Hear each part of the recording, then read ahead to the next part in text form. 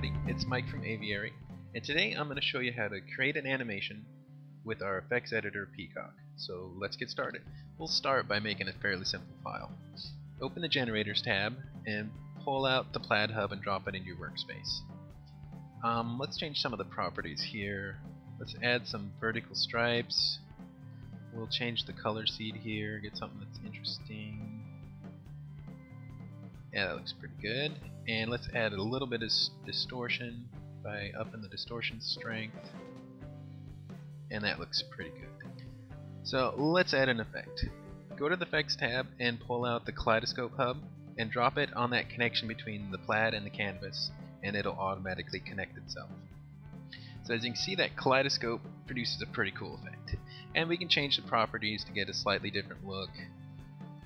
So we're sliding the angle 1 slider here, and you can see it produces different slices in the Kaleidoscope.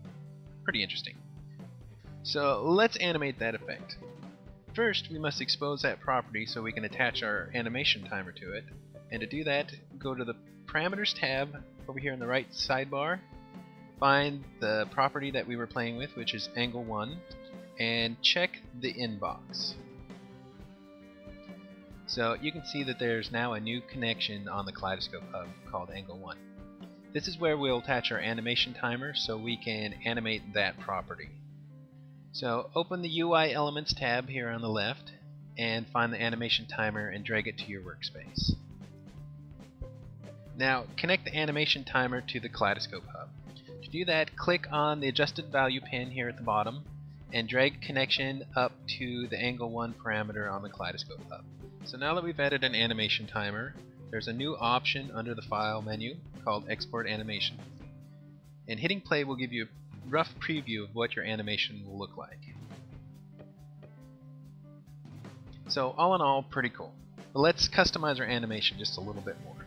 Cancel out of this, and as you can see in the animation timer that we have an output minimum of 0 and output maximum 100, which means it'll cycle through this angle 1 property from 0 to 100.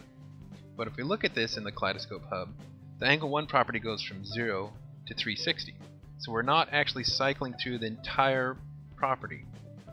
So to fix that, let's go back to the animation timer and set the output maximum to 360. Let's preview that animation. So let's go to File, Export Animation, and hit play. And you should see that the animation is much smoother this time.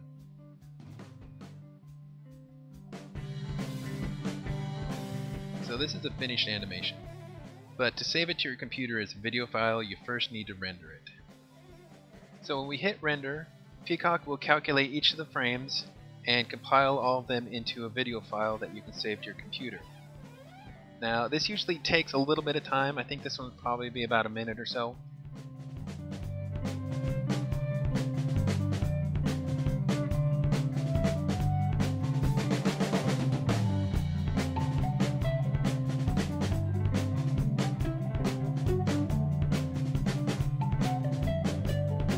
So now that it's done, we have this option to save to disk, and this will let you save it to your computer.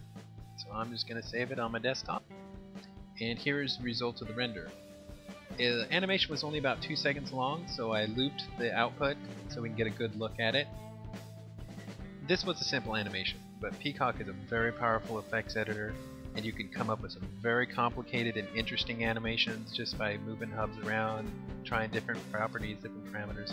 So I suggest everybody jump in, have fun, experiment, and show us your results in the forum. Thanks.